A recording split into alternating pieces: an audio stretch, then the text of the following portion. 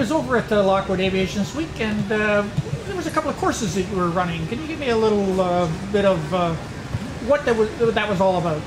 Okay, basically, we have Rotax classes on the various engines. The ones that we held last week had to do with the service and maintenance on the 912s. The first 2 days were the 912 service class. That class has to do with the unique elements of the Rotax 912 engine, how it's different from traditional aircraft engines, the different systems, and just situational awareness on how those operate, so that when you operate the airplane with a Rotax engine, you know what the do's and don'ts are. Then we also go into just some of the simple servicing, like compression checks, oil and filter changes, spark plugs, just the straightforward stuff that you would do on most any aircraft engine. Now, who would be involved, or who would sign up for that style of a course? That's typically a course that would be attended by owners and operators of airplanes that use the Rotax engine. That would be sufficient for most of those guys right there. For somebody who is an A&P, who's a pro working on the airplanes, or somebody who's a home builder, for instance, that would be, for them, the introductory course. Then after that, they would go on to a maintenance course that would be more in-depth.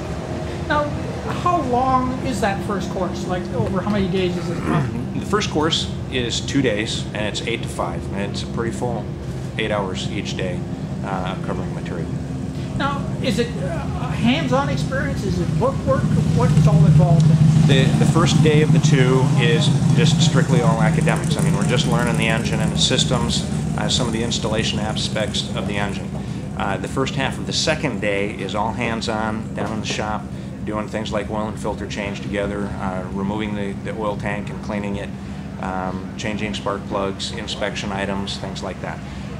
Then the second half of the day, we're talking about fuel systems and carburetors, why we call it a constant depression carburetor, for instance. And then we go into the essential nature of the carburetor synchronization and what the whole process looks like.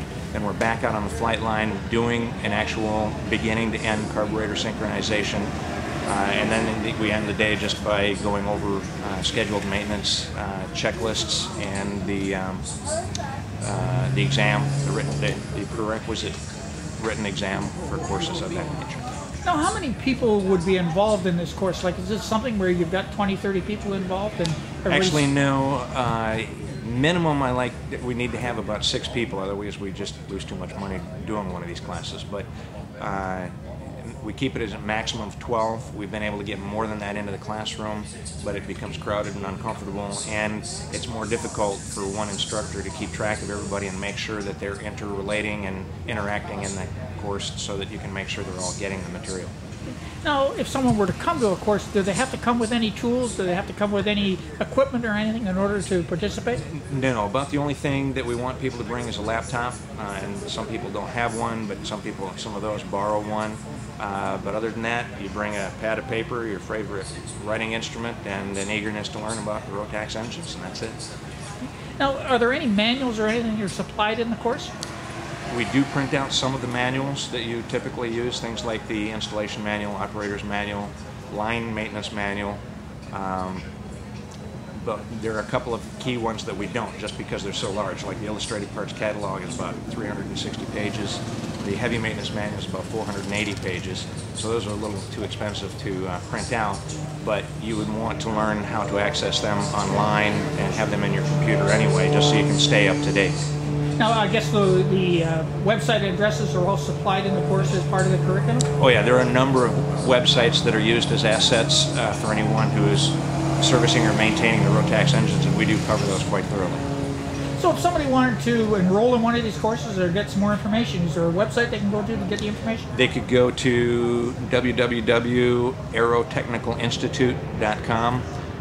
They could also email me it's just dean@aerotechnicalinstitute.com, and just say that you're interested in the classes, and we have a very generic email with a lot of information about the courses and even about the area around Sebring, so that you can make plans for attending the class. A phone number they can reach out as well? Yes, you can call Lockwood Aviation at 863-655-5100, and we'll get you all kinds of